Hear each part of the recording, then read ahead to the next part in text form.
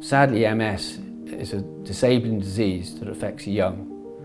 I have spent 25 years alongside my colleagues trying to develop treatments to improve patients' lives. In MS, we have over 12 different disease-modifying therapies now available. And while these have proven effective for many patients, unfortunately many patients still go on to experience disease activity and accumulation of disability. There's gathering evidence that HSCT may be the most effective disease-modifying therapy available. And studies have shown up to 2/3 of patients have remained stable or even improved over a 3-year period.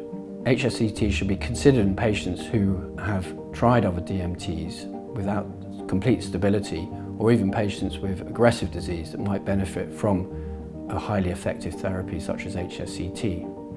It has to be recognised that HSCT is an intense treatment, and therefore patients have to be selected for those who benefit most from it and also be able to tolerate it.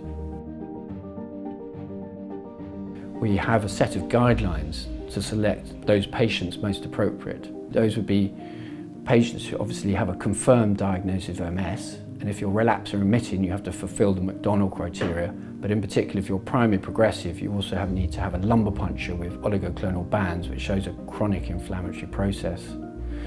We'd also suggest that patients are probably suitable between the ages of 18 and 65, and also that the disease duration should be no more than 15 years, as it's suggested that the earlier you treat with HSCT, the greater benefit you have. Another important guideline is that patients should be ambulatory, and that means walking freely on their own or with a stick, but at least walking 20 metres with bilateral assistance such as crutches or 2 sticks. At London Bridge Hospital, we like to consider each patient on a case-by-case basis. And if we feel the patients are likely to benefit from this therapy, we will present them to the London HSCT panel. And this panel is there to identify those patients who are really going to benefit the most from this highly effective therapy. Personally, my experience is that it's transformative, and it can really change patients' lives for the better.